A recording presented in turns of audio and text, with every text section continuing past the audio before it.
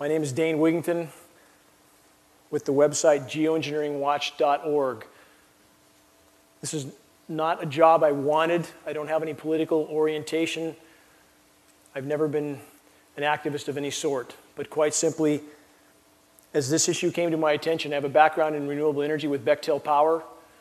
And as this issue came to my attention from losing significant amounts of solar uptake from whatever these aircraft were putting above my home, I had no choice but to investigate, and I was astounded at what I found. I didn't like what I found, started to test my rainwater, found there was an incredible amount of toxic metals in that water. Those metals matched geoengineering patents, and those amounts have escalated over the course of 5 years, in the case of aluminum, as much as 50,000% in a single rain event.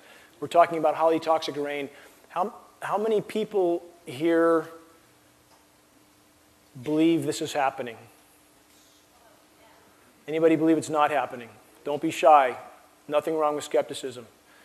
Well, good. I'll hopefully answer your question for the evening, and I'm glad you came. I'm going to dive right into my presentation here, and this presentation is more tailored to what's affecting us right here, right now in Northern California. Of course, if the ship sinks, the whole ship sinks, so things that are happening around the globe affect us as well. But we have some very straightforward elements that are affecting us here. Congressional research, geoengineering, governance, and technology. When we have local media or media around the globe trying to marginalize this issue using terms specifically for that purpose. I got a call from the Searchlight a few days ago, specifically asked them repeatedly, please don't use terms we don't use. We don't use the chemtrails term. It's not science. What's the only term they use, typically? So you have a media system whose job it is to marginalize an issue this dire. So when we use terms like geoengineering, this is important when you share this issue with others. When you use the science terms, people find science. The issue has credibility. So the semantics are important, geoengineering and climate engineering. That's a 40-page global governance document to the US Congress from a year ago.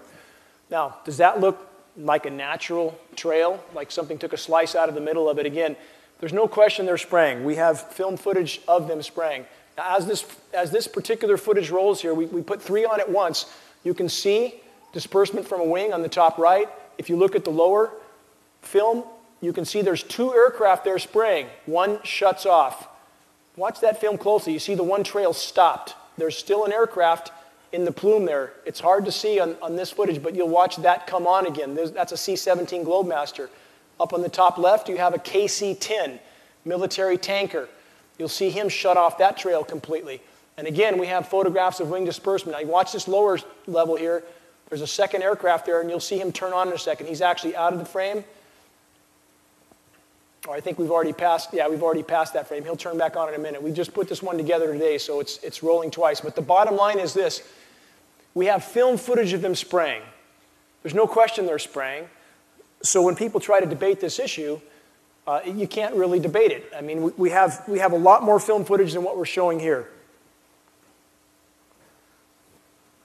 Stratospheric Wells box seeding for reduction of global warming. We have 150 patents. Why would they make patents if there wasn't something going on? Why would patents go all the way back to the late 40s?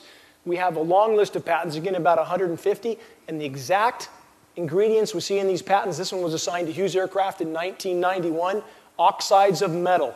Why do they use metal? Why do they use aluminum? Because aluminum reflects.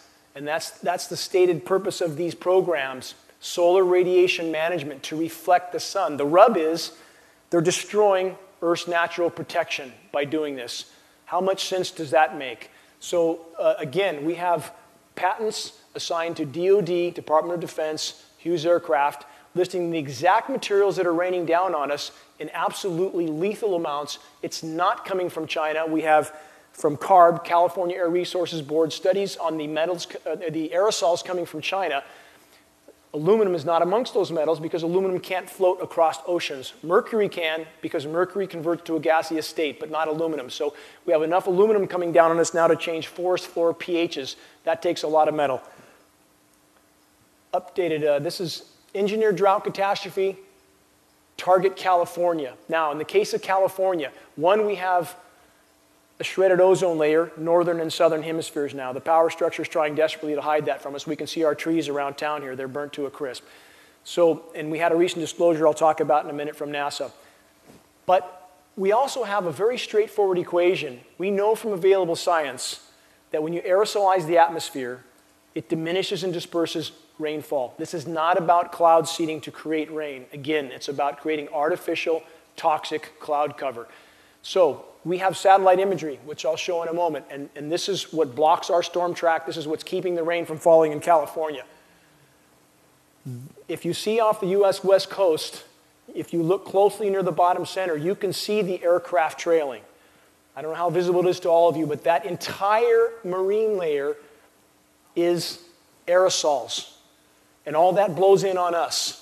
And what happens when they aerosolize in the atmosphere? Again, it shreds ozone, and it diminishes and disperses rain. It reduces evaporation.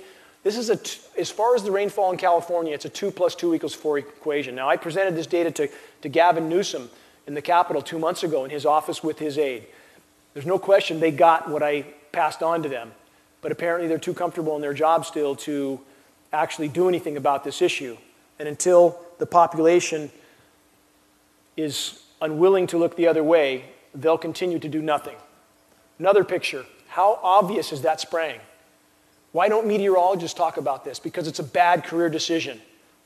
It's a bad career decision, so they simply want to stay in their job. I've been in the field with USDA soil scientists measuring soil pHs in Shasta County with a solid USDA baseline, getting measurements 15 to 20 times above that baseline. And they looked at me sheepishly and said, what do you want us to do about it? They want to go to work at 8 and come home at 5, and that's simply not okay. It's not okay to overlook this issue. The gravity of it is far too immense. Another picture, you see virtual grid patterns. Are we supposed to believe that's commercial traffic, doing loops in one case and grid patterns in another? It's absolutely not commercial traffic. And if you look at the scope and scale of what they can cover, those are 100% aerosol clouds over the Pacific. That's one of their goals, to block the sun over the oceans, to keep the thermal buildup, the heat, from building up in the oceans. But again, the paradox is what they're doing is actually making the overall situation worse because it traps more heat, then it deflects, shreds the ozone layer, disrupts the hydrological cycle. This is the pharmaceutical cure for planet Earth that has a list of side effects so long that it makes the original problem look benign. Yet another. This one's a little blurry, but you still see the trailing off the coast. Again, same thing. This is typical every day. When we see these silvery white skies toward the horizon in the morning in the east, in the afternoon in the west, skies should be blue, not silvery white. And the bottom line is, even when you don't see the horizon-to-horizon trails, we are absolutely still being sprayed. When you see even the shorter, bright trails, still aerosol disbursement. I challenge anybody, look at the high bypass turbofan jet engine, which is all tankers and all commercial carriers. 80% of the air that passes through that engine is non-combusted. That engine by design is almost incapable of making any type of trail. So when you see the silvery white skies still being sprayed, the horizon-to-horizon trails are the tip of the iceberg for these programs. Now, this is a very important map. This shows deviation from normal temperatures. This is a NASA map, and if you look, the only place that's colder than the 30-year norm is a few spots in Antarctica and the eastern half of North America. Why is that? Because that's why they're really focusing the climate engineering. That's where they're really concentrating. Why? Because that confuses a lot of people. That makes leaders around the globe think, hey, maybe geoengineering works. You can cool one place at the cost of making the rest of the planet warmer. So when we see a map like this that's so incredibly anomalous, it makes very clear, again, where we see a geoengineering effort being concentrated, the polar vortex, which I'm sure you've all heard of, that keeps happening again and again, and it's going to happen this week again, a polar vortex in the middle of summer. The climate's being completely manipulated from bottom to top.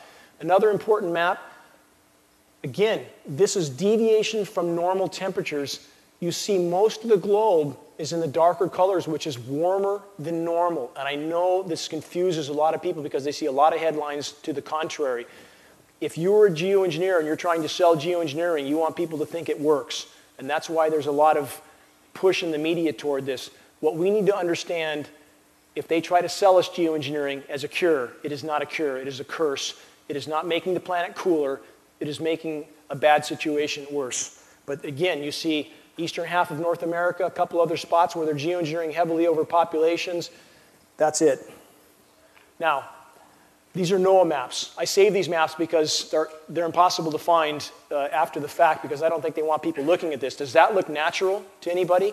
To have half of the country frying and the other half freezing? Now, this is going back to October 2013. This is as unnatural meteorologically as you could get. How can this happen? Because this is geoengineering. This is what happens when you upset the natural system. So when you see those colors, the oranges and reds, every tier of color is an indication of 2 to 3 degrees above normal. So as you progress into the darker colors, you might be 10, 15 degrees above normal. Opposite is true on the other side. So you have half the country frying, half of it freezing. That's October 2013. This is HAARP.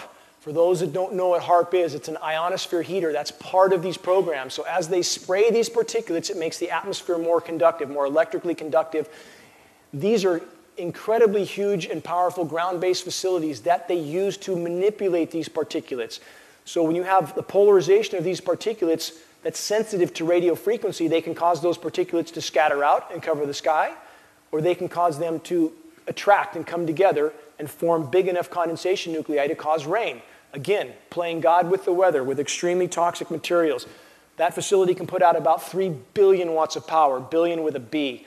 It's capable of heating the ionosphere to 15,000 degrees Fahrenheit over areas hundreds of square miles. What they're doing to our climate system is beyond science fiction, but it's fact. This looks like something from a science fiction movie. That's the same type of facility on a mobile platform. It's called SBX radar, sea-based X-band radar, for the same purpose, manipulating the climate system. Again, the polar vortex, does that look natural to you? These giant dips that are only coming down over North America. Last winter, we had temperatures in the lower 48 that were colder than the North Pole. Why is that? Because they're robbing Peter to pay Paul. They push cold air south. They nucleate that moisture with chemical ice nucleation to cool it off, to create headlines, to make it appear geoengineering is working. It's not working.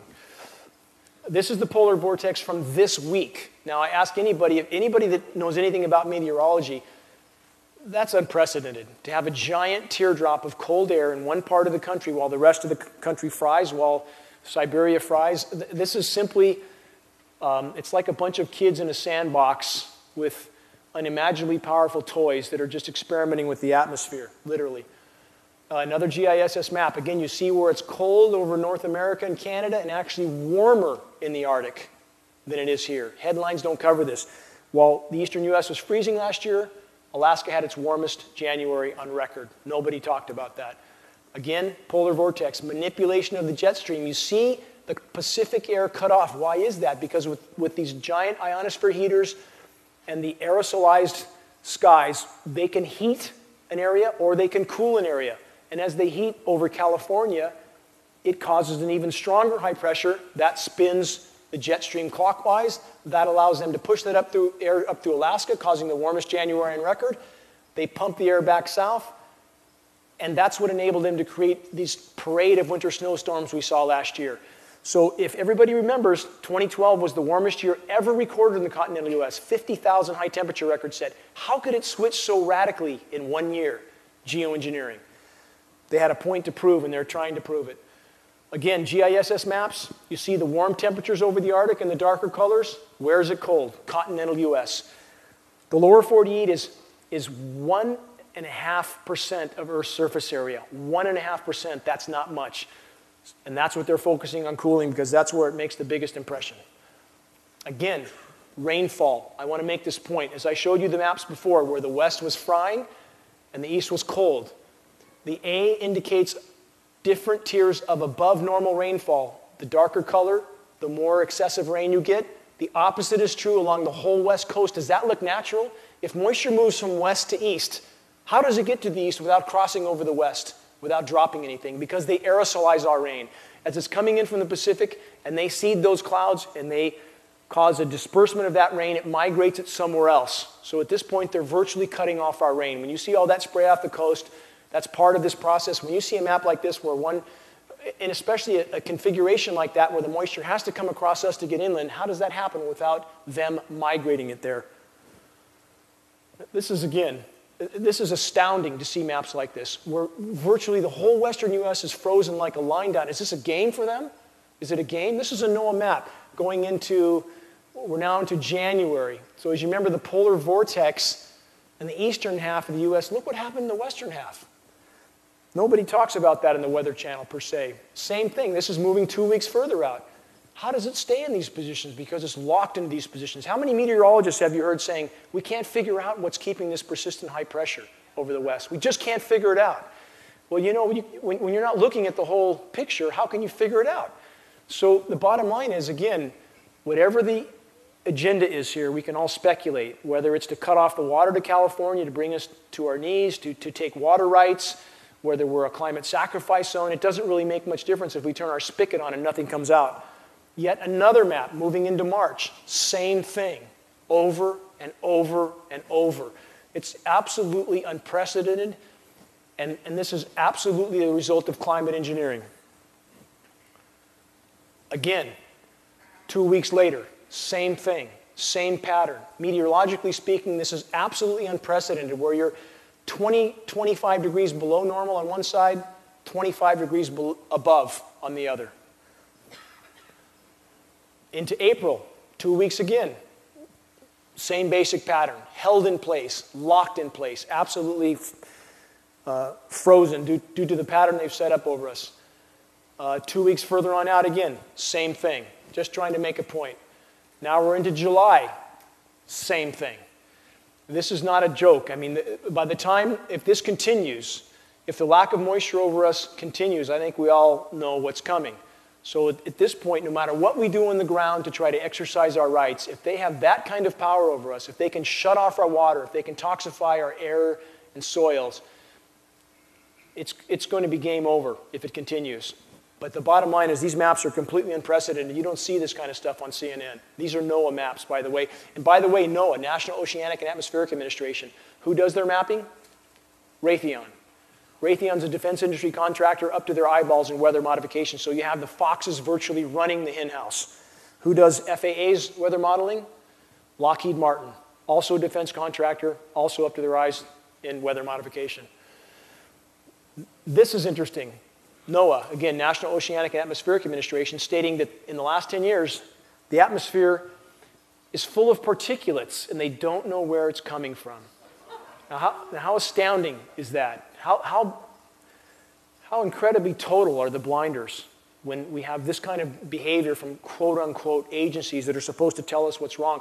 And why don't the air quality agencies show anything? Because this is what you always hear. This can't be going on because we're not showing anything. An example I use because it's accurate. How the hell do you catch a minnow with a tuna net? You can't do it.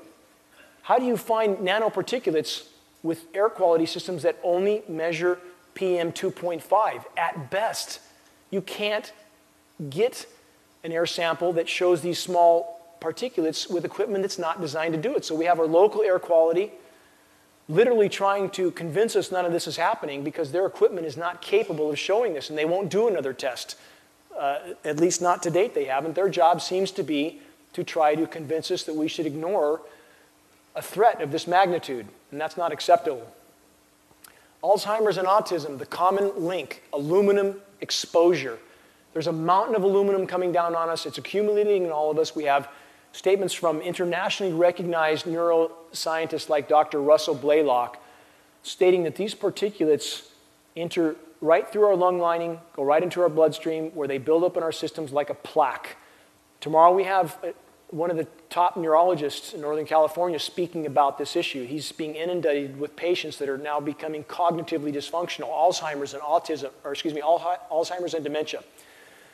1 in 3 seniors now dies with Alzheimer's and or dementia. Not dies from it, but dies with it. But many are dying from Alzheimer's now. It's going absolutely off the charts. Autism, 10,000% increase in the last 50 years. 1 in 50 children now dies again, or excuse me, now has autism. So that's the kind of increases we're seeing are absolutely cataclysmic. Prevalence of Alzheimer's disease, that graph's not hard to figure out. It's going through the roof. It can't not go through the roof. There's a direct cause and effect happening here, and we are not speculating about these materials being in the air. We've done 60+ lab tests in Shasta County alone. The material's there. It's inarguable. Unprecedented ozone hole opens up over the Canadian Arctic. The kind of headline you don't see, you have to dig for this. Canadian government threatened publicly to fire their scientists if they talk to the media about this ozone hole. How many of you can feel how hot the sun is? It's not your imagination. We started measuring UV because we knew that geoengineering destroys the ozone layer. We know that from science study. We started measuring a year and a half ago. We meticulously documented our measurements. We released it about a year ago.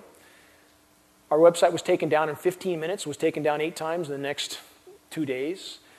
And we had a lot of flack from academicians, meteorologists that said this is impossible. You're wrong. So now a week ago, we have NASA releasing their headlines. This is one of them, CBS News from a week ago. Blazing world record, strongest UV rays ever measured on Earth. Why were we so far ahead of them? How can a system be designed in a manner that virtually does everything possible to hide this kind of data? And how high were these UV ratings? They weren't 10 or 20 or 30% higher. They were 300% higher than what's already considered extreme. That's about like walking out and being told that tomorrow it's going to be 400 degrees outside. That's about the equivalent. They measured UV. If any of you are familiar with the UV scale, 11 or 12 is considered very extreme. Caution should be taken. NASA measured in 2003 UV levels of 43. 43, equivalent to the surface of Mars, literally. Why did it take 11 years for them to release that data? And how much worse is it now? And why aren't they telling us? Because they don't want to cause a panic, and they certainly don't want any light being shown on the geoengineering that's causing the destruction of the ozone layer. CFCs that we've been told are the cause are a factor, but they're a very small factor mathematically compared to the climate engineering. This is what our trees look like around Redding. Take a good look, because they look worse every day. It takes a lot of UV to burn the bark right off the side of a tree. And anybody who tells you this is normal, it's not normal. These UV levels have been high for decades. They're getting higher every single day. So although you saw some bark scorched 30 years ago, it got much worse, and now you can hardly grow a tree in places. It's so bad. So this is not normal. This is not natural. Same thing. This is the parking lots around Redding. You see this everywhere. People should consider how much UV it takes to do that. This is the planet we're heading for. No question about that. And again, no matter what news you see and from what source, consider a headline is not a fact. You have to consider who put that headline out, and you have to consider what their motive might be. And never, ever ignore your own sense of reason. If someone tells you the planet's getting colder, and I don't like Al Gore, I want to make that clear. I'm not an Al Gore fan or any of those types of people or carbon credits or any of that. It's not about that. It's about reality. When you walk outside and you feel how intense that heat is, and you know that they are trying to hide the fact that they've done damage to the atmosphere, just like the Gulf of Mexico. I don't know how many of you know that they used a chemical called Corexit in the Gulf of Mexico, and that's about the most idiotic term for what the chemical does. It doesn't correct anything. By the environmental impact reviews done in the Gulf of Mexico, that chemical made the situation 52 times more toxic. It's banned around the globe, so why did they use it? To hide the problem. Same mentality is going on here. It's making our situation exponentially worse. Now, this is where it starts to get really interesting. This headline's a day old. How does NOAA know that even though we have an El Nino that's building, that should bring rain to California, how do they know that we shouldn't count on El Nino to bring us rain? How do they know that? Are we not scheduled to get any rain? Because at this point, it's not forecasting, it's scheduling. And this is Raytheon giving us this headline, not NOAA. How can they possibly know that we're not going to get any rain out of an El Nino? Because they can migrate this moisture across us as long as they want. And how secure can any of our futures be when we don't control what should be natural, when we don't control the weather? They control how much falls on us, how much not, how toxic it is, what other chemicals there may be in it. We're getting aluminum, barium, strontium, copper, manganese, and all these metals are toxic in and of themselves. But you start to mix these metals, and now you have a very lethal mix. You have something called synergistic toxicity. In the case of aluminum and mercury, we all have mercury in us. We know that. We all have aluminum in us now. We know that. There'll be some testing data presented tomorrow. Every human subject tested, whether it's hair, urine, or blood, is showing massive amounts of these metals. In the case of aluminum and mercury, when you mix these two metals with synergistic toxicity, you can increase that toxicity by 10,000%. So when you consider how lethal we know each of these metals are, and you bump that up to that degree, it's a bad mix. Again, when someone tries to tell you this is normal, they need to seriously check their reality. Nothing normal about this. And again, when we know that a high bypass turbofan jet engine, I encourage anybody to go to geoengineeringwatch.org, look at the tutorial we have halfway down the middle of the page. It's a 20-minute tutorial that will explain that a high bypass turbofan jet engine is almost incapable of producing a, quote, condensation trail. And again, we know it's not condensation. We have film footage of them being turned on and off at altitude, not natural. This is our website. The sole purpose of this website is to get the word out, to simply get the word out to everyone who's willing to prioritize the battles we face.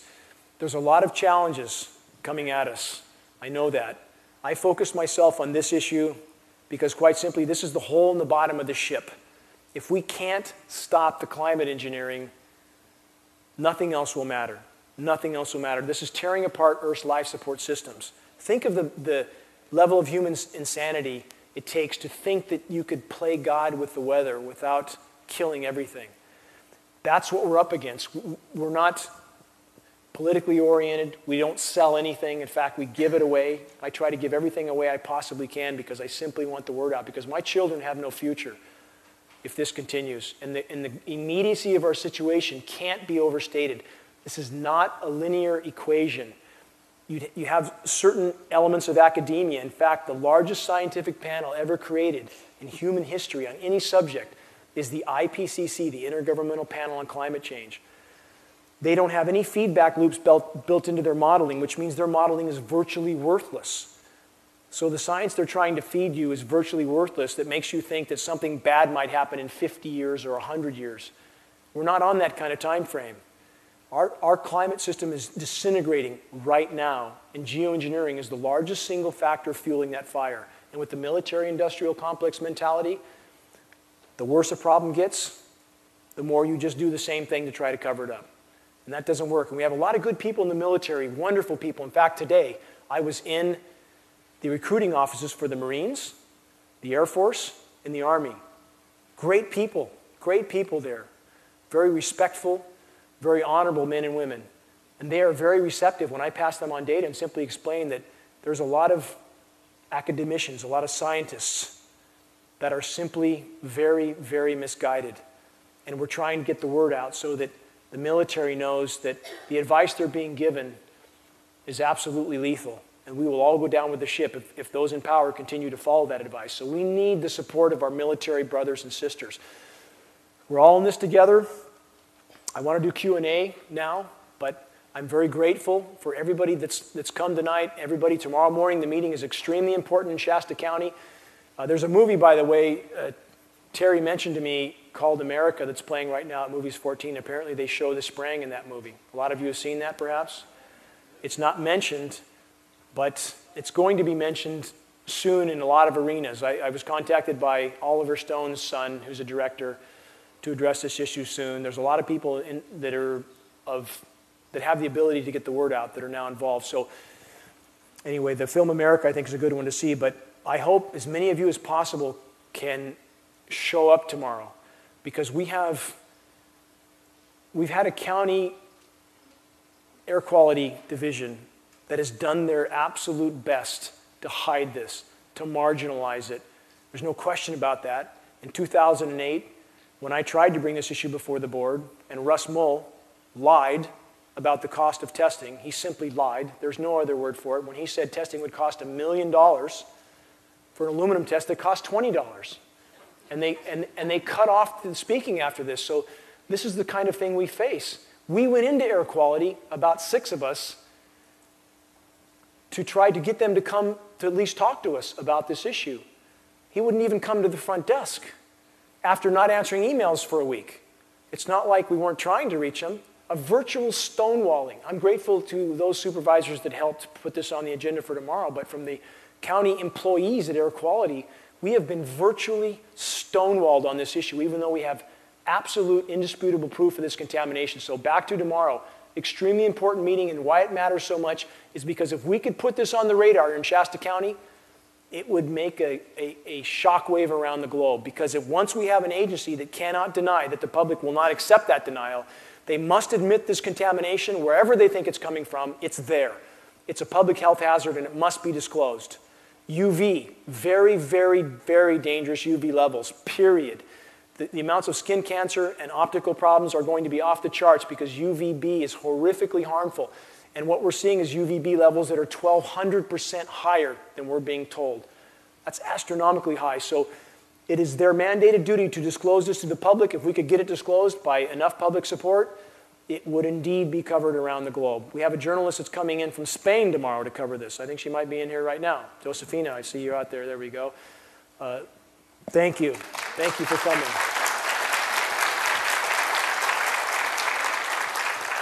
She's done much for this cause, and my deepest gratitude to her for showing up. But it's all of us together that matters, in unison, to make our voice heard now, because we don't have tomorrow. We don't have the time to spare in this battle. This issue, above all others, must be won. It's a uniting issue. It brings everybody together. So my deepest gratitude for all of you. I hope you will join us tomorrow in this most important meeting. And thank you very much for coming. I'll try to answer your questions now.